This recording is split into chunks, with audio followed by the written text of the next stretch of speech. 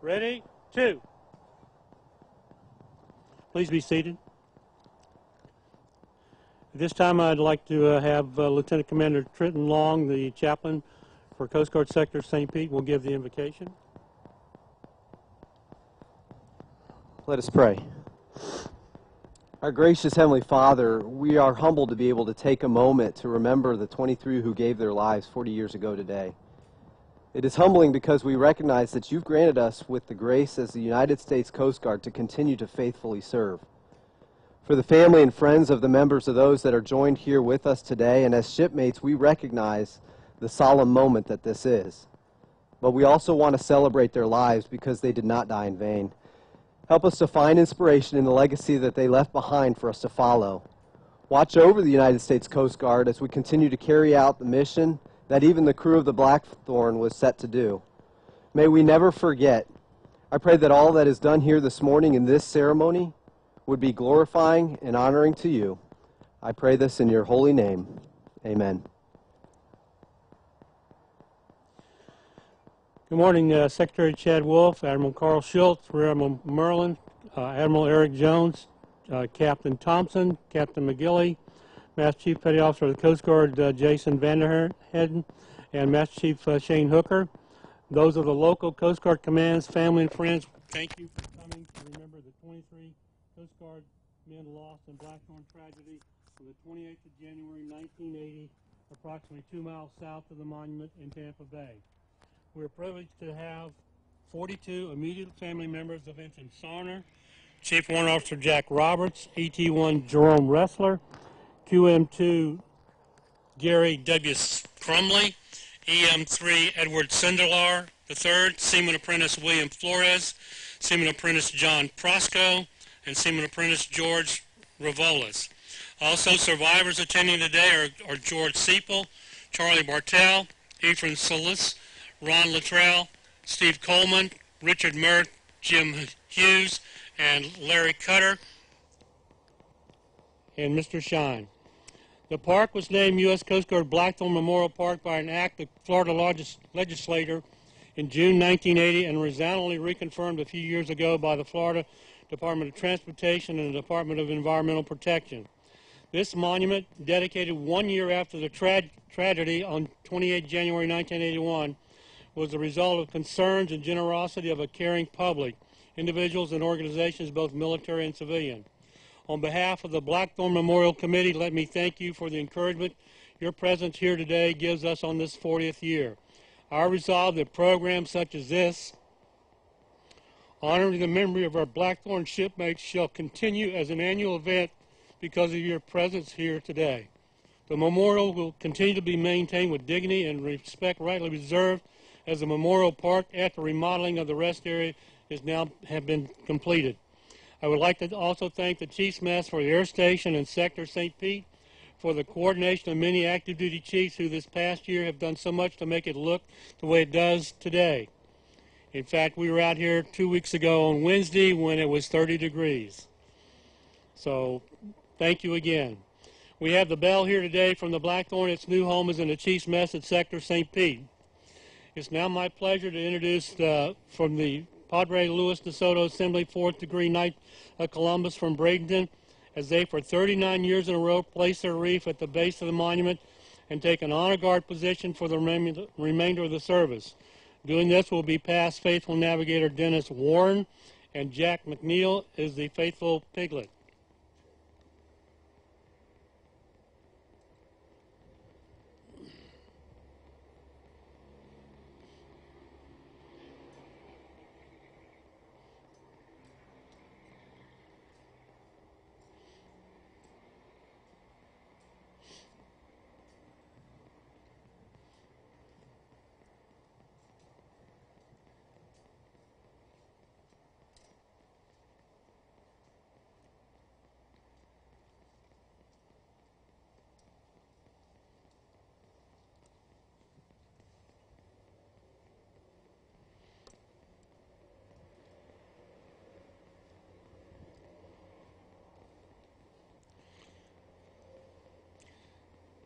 Now, Chief Warrant Officers W4 Jeff Timberlake, Suncoast President, and National President Mark Cortor will present the wreath for the Suncoast Chapter Chief Warrant Officers Association.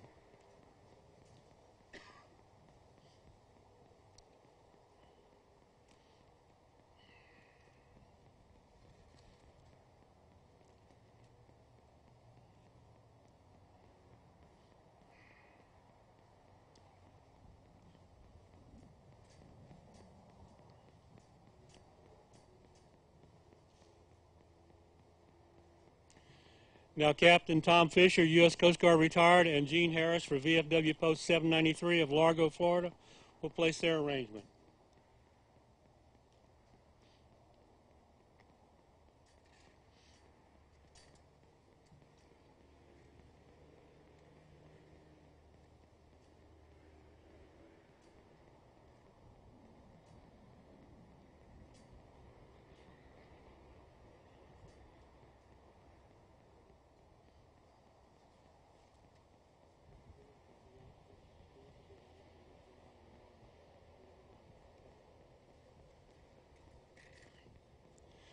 Representing Tampa Council of the Navy League, Skip Winooski and Ira Lebeth will place their arrangement.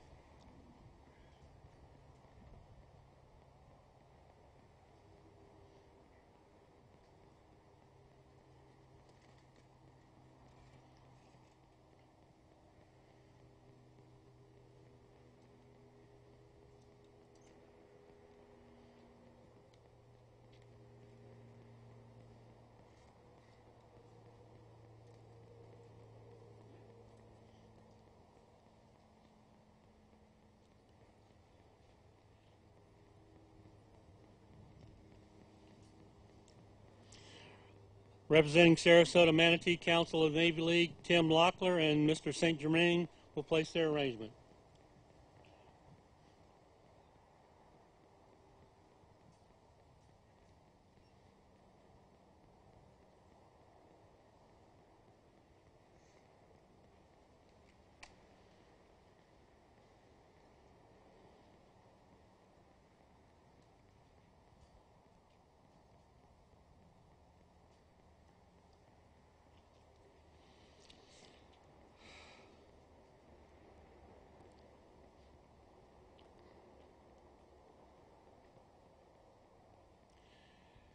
Now, immediate past President Lynn Vandelud and first Vice President Mark Vanalenti of the Propeller Club Port of Tampa will place their arrangement.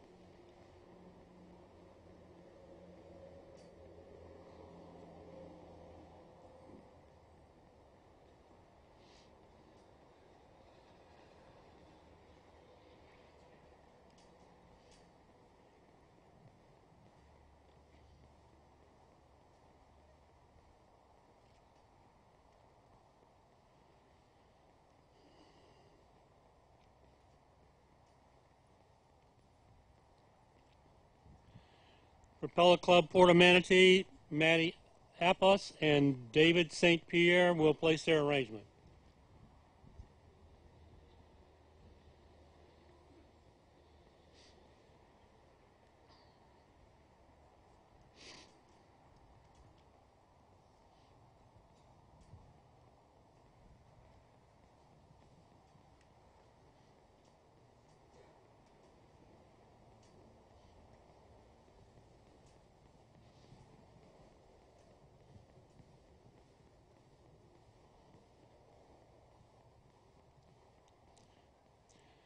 Representing the Florida Chief Petty Officers Association, Chief Warrant Officer Rich Spur and YNC Steve Miglianico will place their arrangement.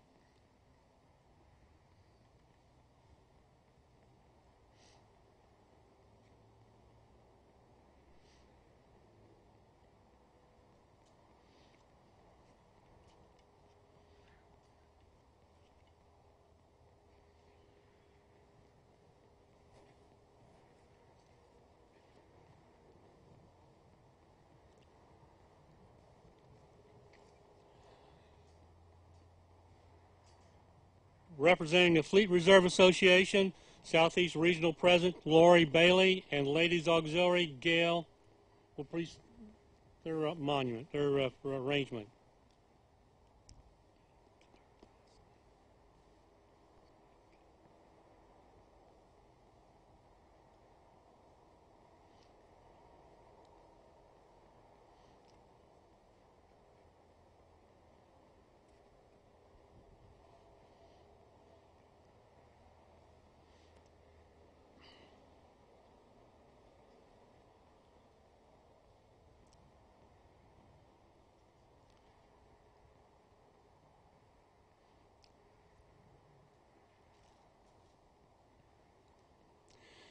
U.S. Coast Guard Chief Petty Officer Association, St. Pete Chapter, Senior Chief Gabriel Acosta, President, and Chief Aaron Evison, Vice President, will place their wreath.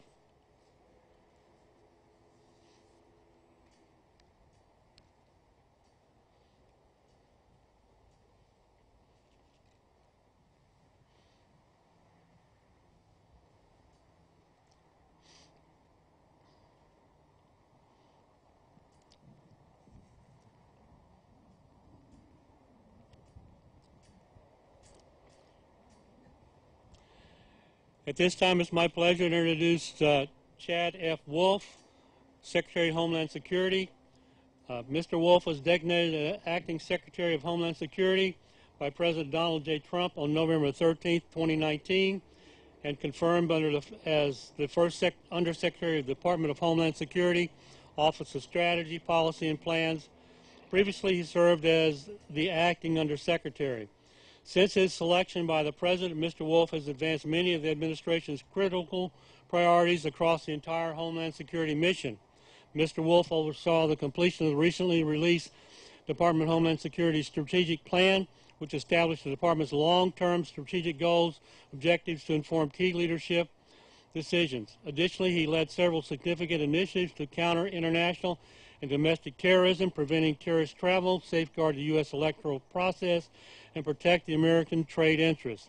As part of his duties, Mr. Wolf led and coordinated the Department's engagement with international partners to protect American homeland security interests at home and abroad. With over 20 years of policy development and management experience in both the public and private sectors, Mr. Wolf is an effective leader and policymaker on variety of complex issues. During the Trump administration, he served as Chief of Staff for the Transportation Secretary Administration, Deputy Chief of Staff, and Chief of Staff for the Department. For his leadership and management of complex national issues, Mr. Wolf received the U.S. Secretary of Homeland Security Distinguished Service Medal. Shortly after the terrorist attack on September 11, 2001, Mr. Wolf served as the Assistant Administrator of Transportation Security Policy, in which he played a leading role in the establishment of the Transportation Security Administration. Mr. Wolf.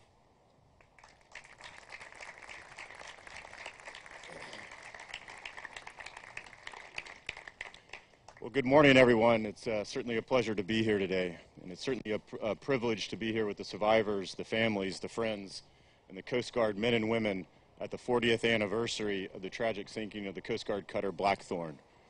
To those who have traveled to join us, thank you for being here to honor the brave men lost 40 years ago today. As Acting Secretary of the Department of Homeland Security, I have the great honor to lead the 240,000 men and women of this department. There are numerous privileges that come with this post, or so I'm told, but none is greater than being the service secretary to the 41,000 active duty, the 7,000 reservists, the 8,600 civilian, and the 29,000 auxiliary members of the United States Coast Guard. I have found no finer public servants anywhere in the United States government.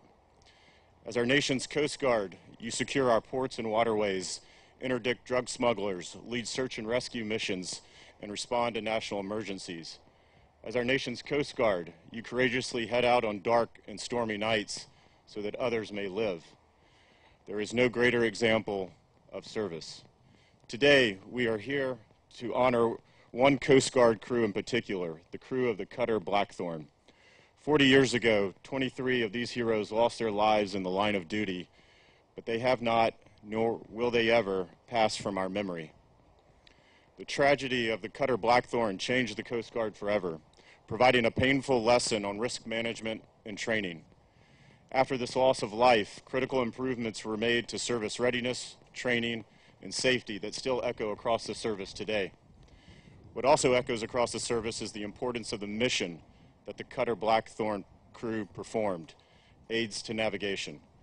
This mission is absolutely critical to facilitating commerce safely. And while the Port of Tampa Bay has always been a valuable port, it is certainly different than it was 40 years ago. Indeed, it has grown into the largest port in the region. And Coast Guardsmen and women today are still performing this vital mission here at the Port of Tampa.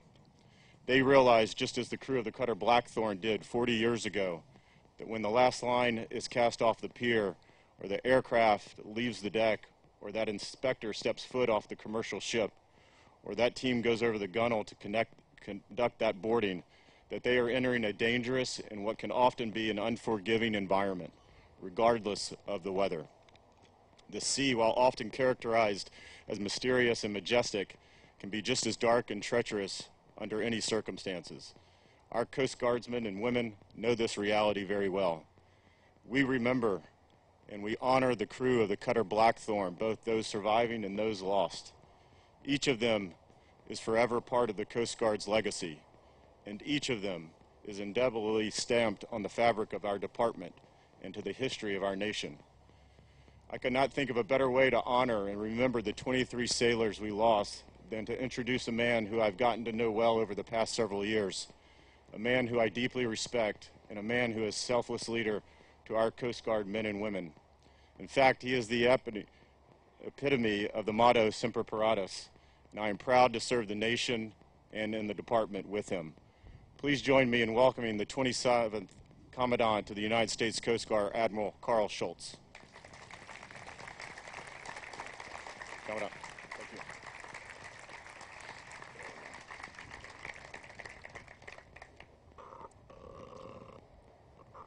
Guess that's where it's going to be. Good morning, everyone. What a privilege it is to be here on the shoreline of Tampa Bay. I had the privilege of commanding the Venturous and plying these waters for 2 years. Have ties to the buoy tender community, sister ships, Gentian, Acacia, Conifer. What a great turnout. Secretary, we are truly honored with your presence today. I'm not sure if it's the first time or not that a service secretary has been here, but it's pretty special being here on the 4th anniversary. And Bill Merlin's given me a head nod, so it is the first time we've had a service secretary. So thank you for that, sir. Today we reflect back, as the secretary mentioned, on those 23 crew members who tragically lost their life not far from this location here in Tampa Bay. And it's about honoring those who perished. It's about honoring shipmates who survived and the families and descendants of those that are here today. You know, if I borrow from President Lincoln's Gettysburg Address, these 23 crew members from the Blackthorn are amongst those who gave their last full measure of devotion in service to their nation. I'd like to ask that all the survivors, those shipmates from Blackthorn, would you please stand that are here with us today?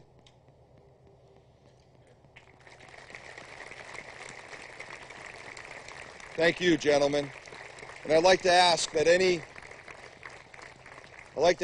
family members, descendants, and friends of the Blackthorn crew rise and stand.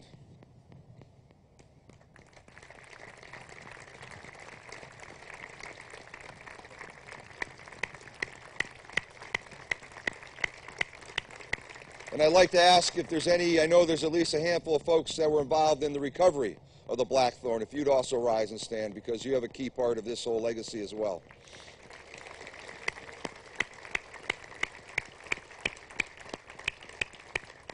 Thank you very much, and thank you for the honor of joining you today.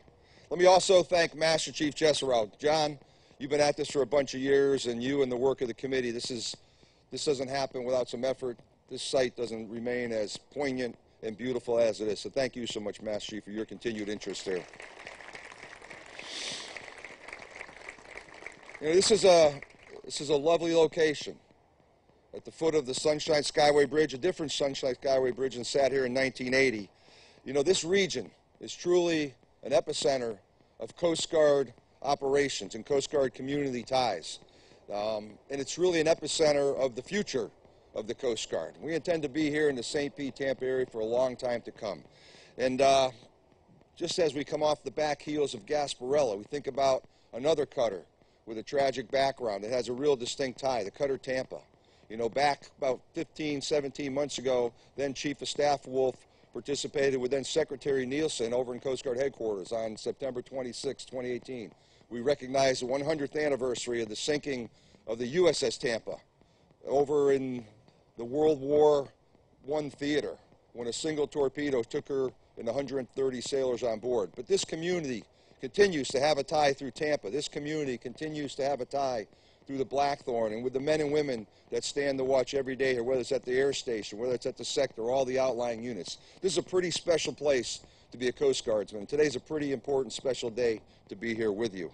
You know, yesterday was also uniquely special in that the Flores family, and I saw Richard and Sam, I saw what would have been Billy Flores' nephew, Bobby, who's a junior ROTC guy, going to join the Marine Corps. Had a chance to meet them briefly. I read a nice article about that. But yesterday, over on the Coast Guard property at Sector St. Pete, there was a dedication of the Seaman William Billy Flores statue.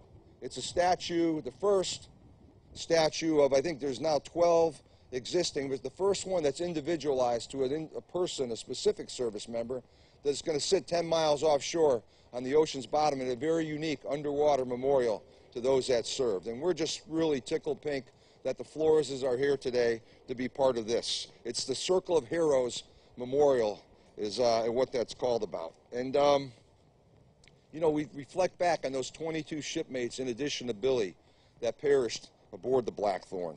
It was our worst loss in peacetime history of the Coast Guard, right here, 2 miles from this location. As I think back to that fateful day in 1980, you say, where were you at the time? I was a young fourth-class cadet, and I remember the morning after the accident, at the morning meal, someone stood in front. I can't remember the face. I think it was the officer of the day. He told the little bit of the storyline. It wasn't specifics, but there had been an accident here, just outside the Sunshine Skyway Bridge, where a Coast Guard cutter had a terrible collision and many souls were lost. And I think back, you know, that was a period in time when we were reeling on the heels of another loss 15 months previously, the cutter Cuyahoga, up near Smith Point in the Chesapeake Bay. 11 souls on board. That was an officer candidate training mission from our training center in Yorktown. And when you look at those situations, as we reflected on them immediately in the losses, we continue to reflect. You know, what seems simple now, but wasn't so simple then. But, you know, lapses in judgment, qualifications, training, causal factors that tie to the loss of 34 lives. And as I reflect back, I think about just how seminal that was in shaping my thinking as a Coast Guardsman, as a Coast Guard cutterman. My keen focus today on readiness in people absolutely is tied back to those influential years of just learning about these tragedies almost, 40 years ago to the day. Most of us know the tragic story of the Blackthorn well. That's why we're here today.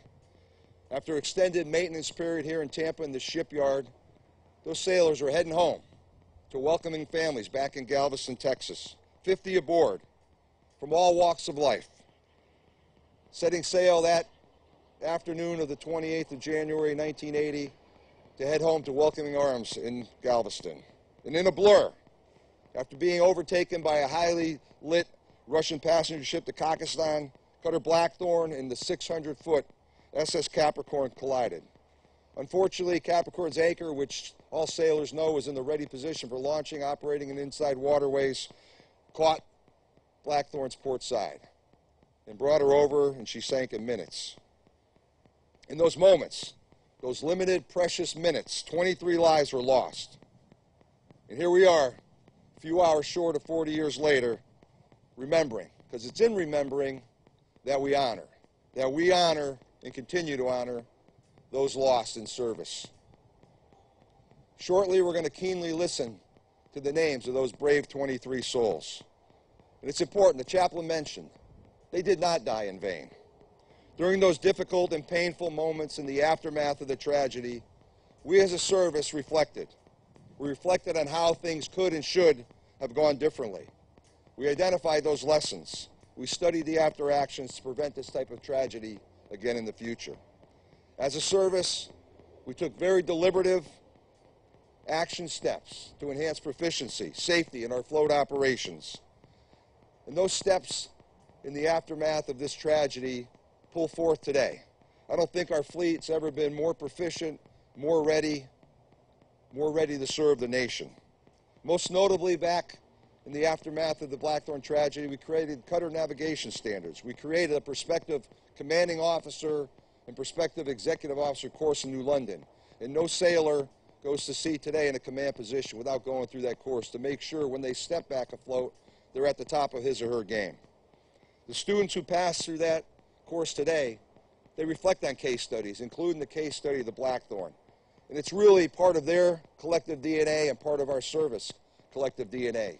So we don't forget, that we learn. The sailors of the Coast Guard today are very much like the sailors of the Coast Guard back in 1980. They're the same remarkably capable, ambitious, bright young people who stepped forth to serve their nation. They had hopes and dreams, like our folks do today. They come from families with parents and siblings, loved ones who will miss them dearly every time they deploy. And above all else, they came and come today with a dedication to something bigger than themselves. Young men and women willing to protect, serve, and defend our great nation, even against daunting odds. You know, in today's Coast Guard, we're thankful that there's people like William Billy Flores. Billy was 19 years old, 1 year into his Coast Guard career when he tragically perished out here in Tampa Bay. From the great seafaring state of New Mexico, Carlsbad to be exact. Billy was 1 year out of boot camp, as I mentioned. As I reflect back, Billy's about 4 or 5 months younger than I. And when you see Richard and Sam, his brothers here, it really puts perspective on that. And who knows where he would have been.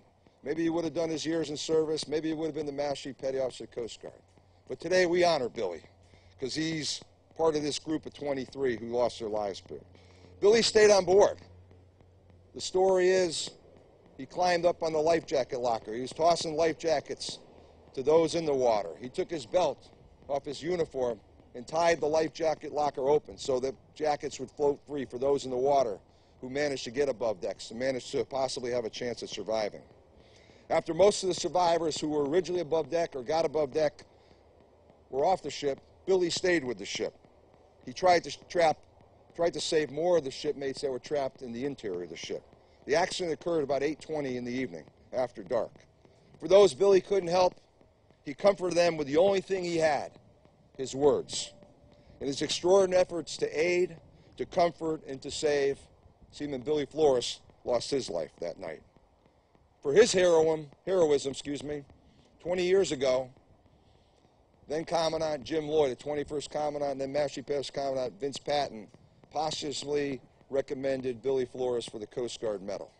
And that medal was presented to the family on 16 September 2000. That's a historic date because of Mexican date because that's a date that Mexican Americans celebrate for Mexican liberation from Spain. About a week ago, I had the privilege of connecting with Admiral Jim Loy. Now, Jim Loy is still very active, helping with the National Coast Guard Museum, and Jim Loy is just one of those great Americans that also served this country, and in his case, in the Coast Guard uniform. But Jim talked to me about just how much he would love to have been here today, but he couldn't be here. But Jim was the skipper at the time of this accident on the Valiant, home ported in Galveston, which was the Blackthorn's home port. And Jim had just gotten back that day from his patrol, and he was heading home that night when he heard on the radio the tragic loss of the Blackthorn. Not a lot of details, but he told me one of his proudest moments were in the coming days, weeks, and months when his shipmates from the Valiant, embraced those surviving shipmates, maybe some amongst the crowd today, and the family members of the Blackthorn who shared that home port in Galveston. And to the Flores family and to the other families and descendants, to the Blackthorn shipmates, I just want to extend Jim Loy's heartfelt gratitude for you being here and his true passion and continued commitment to this event and the importance of this Blackthorn event in our Coast Guard history. Jim was excited to learn of the statue as well, so I got to find some pictures of that ceremony yesterday and make sure I share them with him. But you know, you think about where this situation is, and I talked about the seminal impacts, and you look at other events.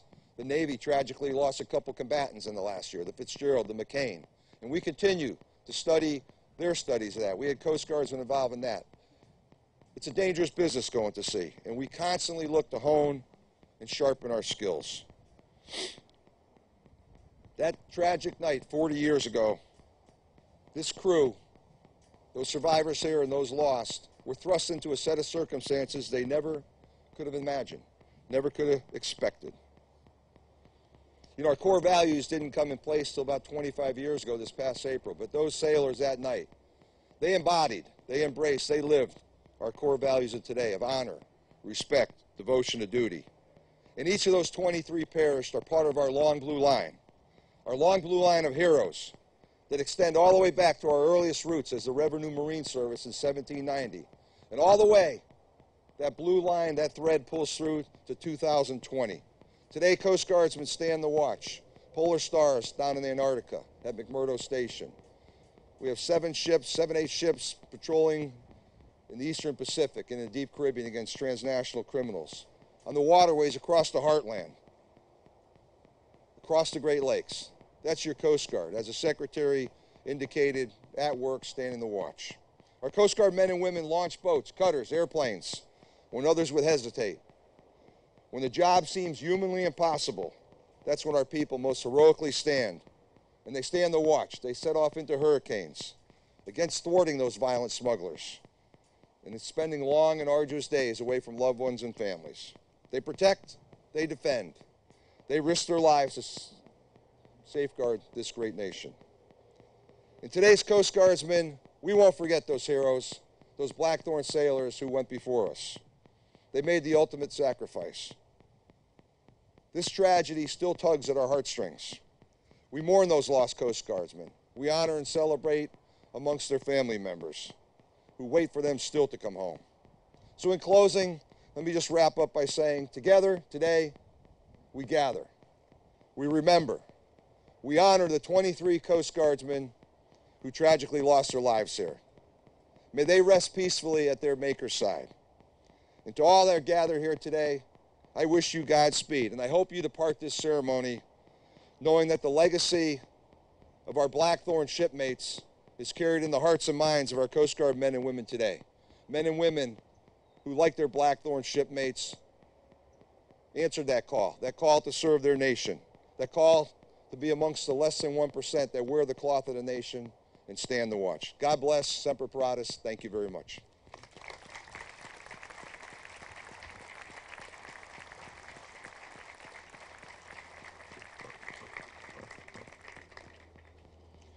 Thank you, Admiral Schultz.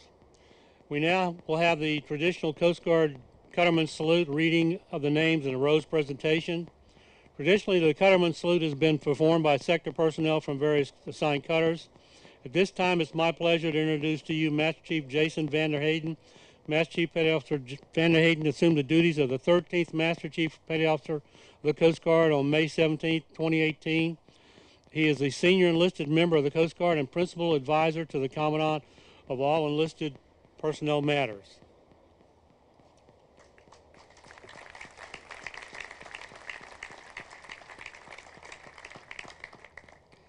The Cutterman Salute. It is with great honor that I stand before you today representing the Cuttermen of the St. Petersburg, Florida, and pay tribute to the sailors who were lost on the 28th of January, 1980. The cutter was built in 1944 and referred to as Hull 391. She was named and will always be referred to as Blackthorn. Today, we bring you 23 Cuttermen from Coast Guard Cutter Joshua Appleby and Coast Guard Cutter Flores and Aids to Navigation Team St. Petersburg, who will place a rose on the memorial for each of our fellow Cuttermen who were lost that day. This is to forever remind us that they should and always will be remembered as the individuals who lost their lives serving as we do today. MKC Ralph Wilson will ring Blackthorn's bell for each crewman who cannot muster with us today. We are here to remember SS-1 Sabrino Avila,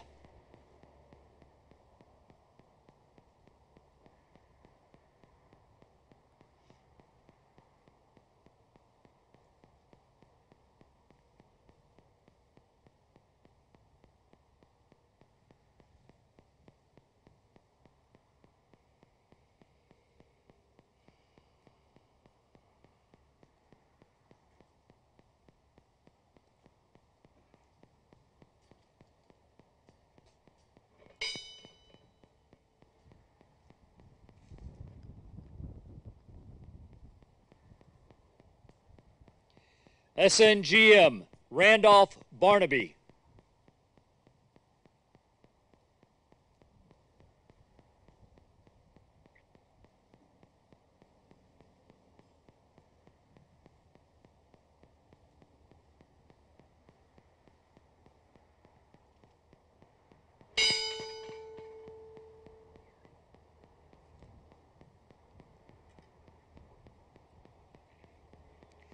MK2, Richard Boone.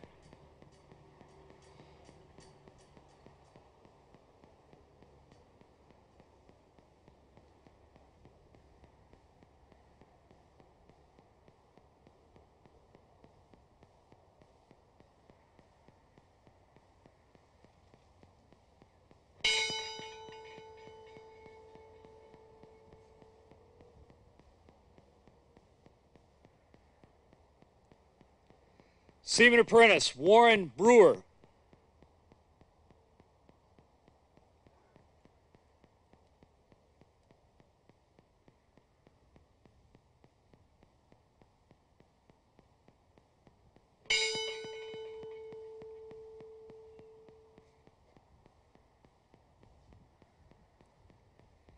QM2, Gary Crumley.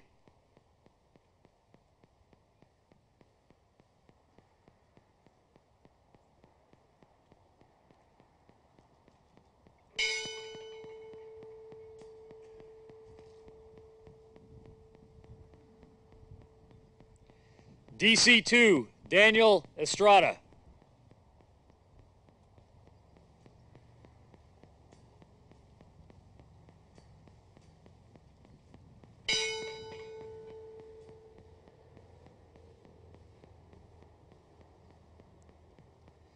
EM2, Thomas Faulkner.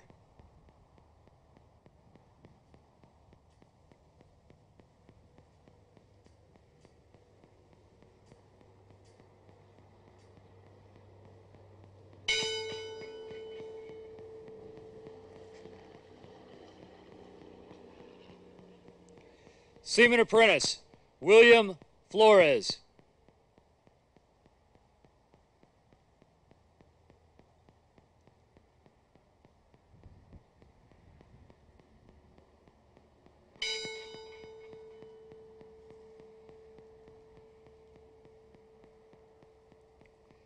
SS3, Donald Frank.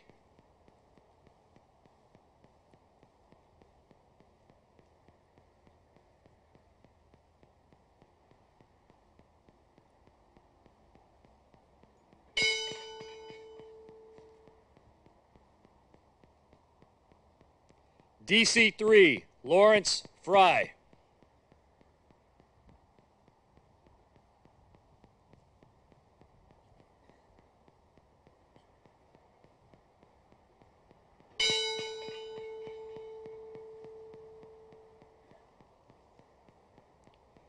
QM3, Richard Gauld.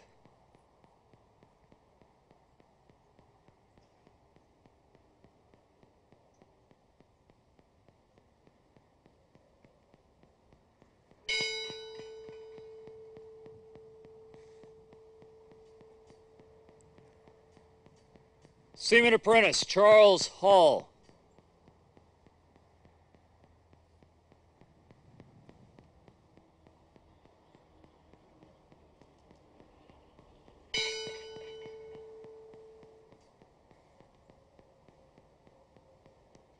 Seaman Apprentice, Glenn Harrison.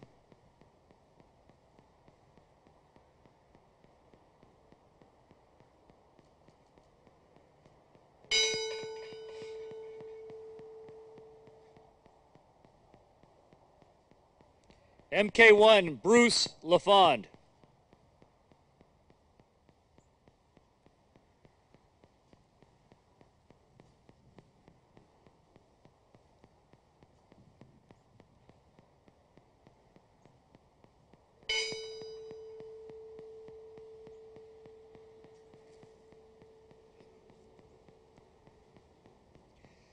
Fireman Apprentice, Michael Luke.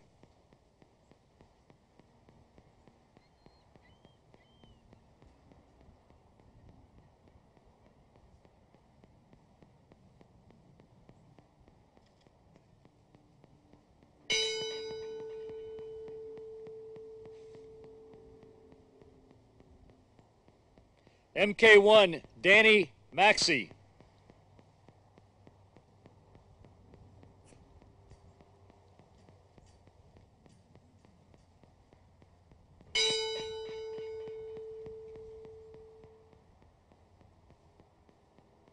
Seaman Apprentice John Prosco.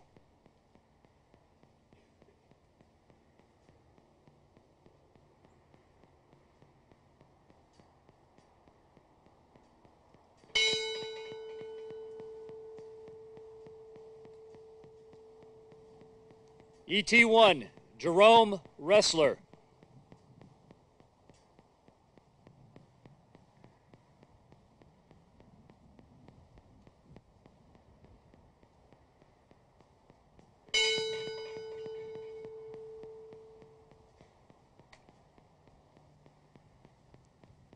Chief Warrant Officer Jack Roberts, Jr.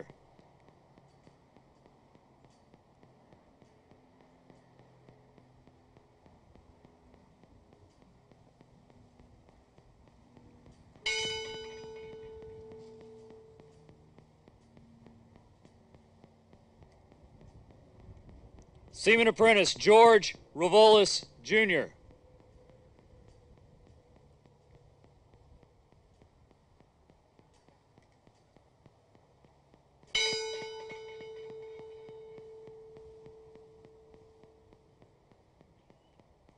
Ensign Frank Sarna.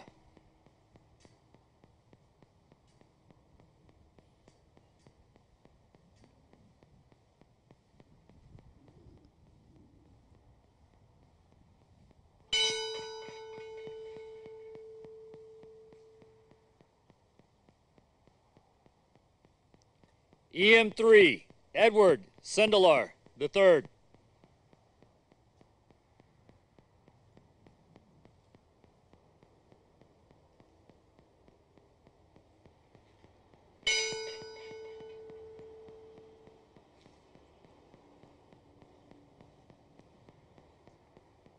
MKC Luther Stidham.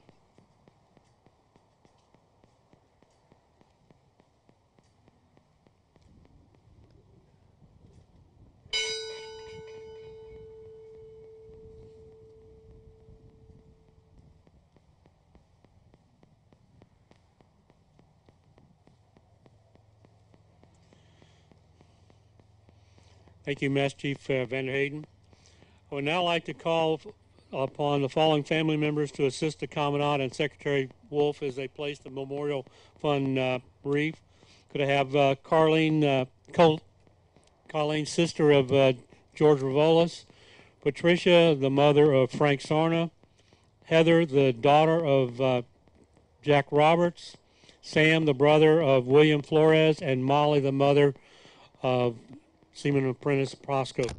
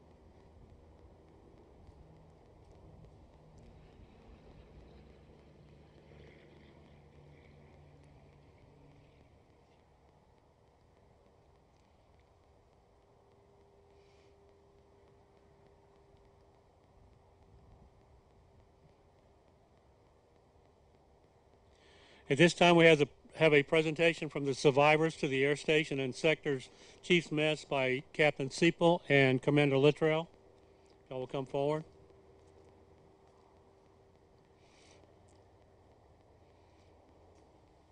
Take the table out there.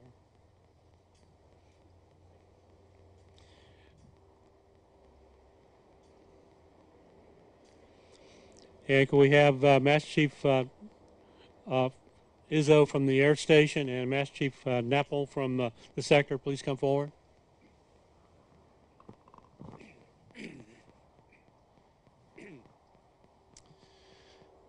Thank you, John. Mr. Secretary, thank you for your presence. Commandant, other distinguished guests, especially Admiral Merlin. I think we pushed paper together in headquarters. We're here today. There's a Coastie Cutter Barbershop in Juneau, run by Lyra Ware, who's the Coast Guard wife, and she has models hanging in her barbershop.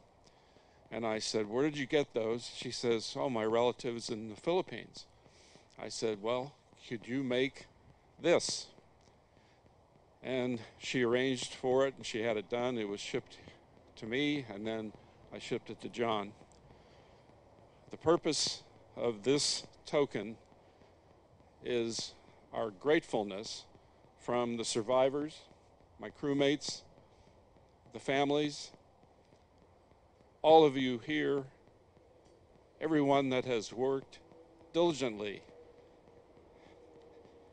to keep the memories alive. We want to thank you with all our hearts.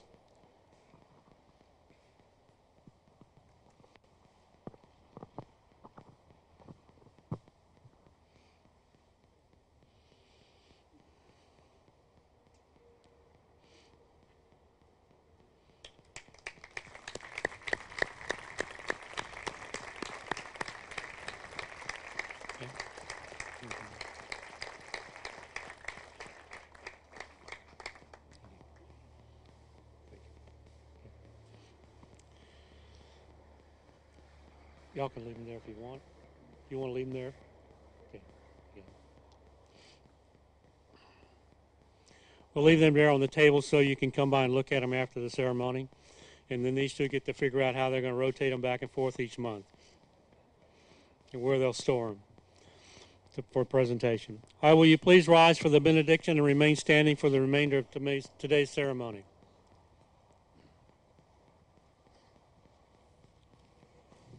Let us pray again. Our gracious Heavenly Father, we come to you again with much thanks. Thank you for the gift of remembrance. Thank you that you allow us to take moments to mark the years of remembrance that have passed. Help us not to grow weary in remembering, but to be more energized and to share the incredible legacy that has gone before. God bless our lifesaver. We pray this in your holy name. Amen.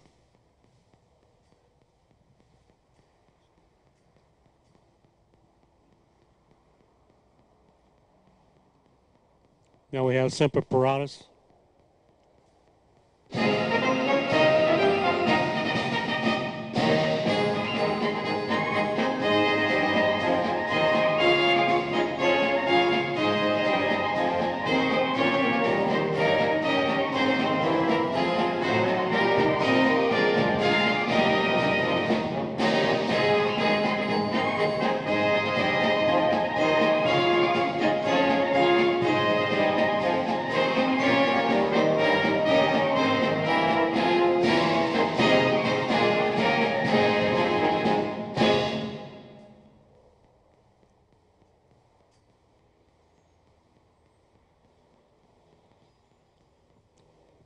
Now we'll have taps.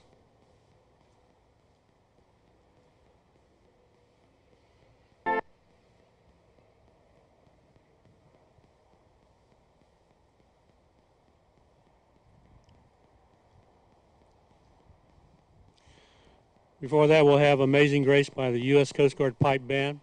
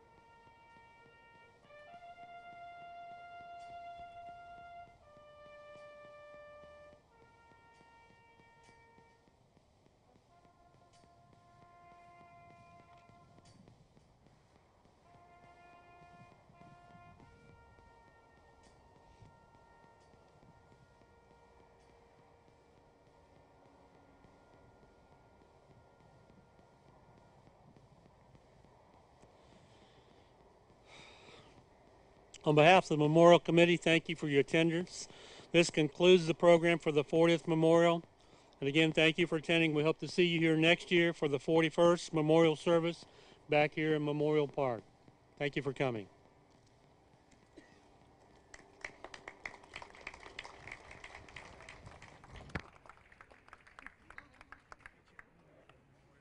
Okay. Thank you. Yes, sir.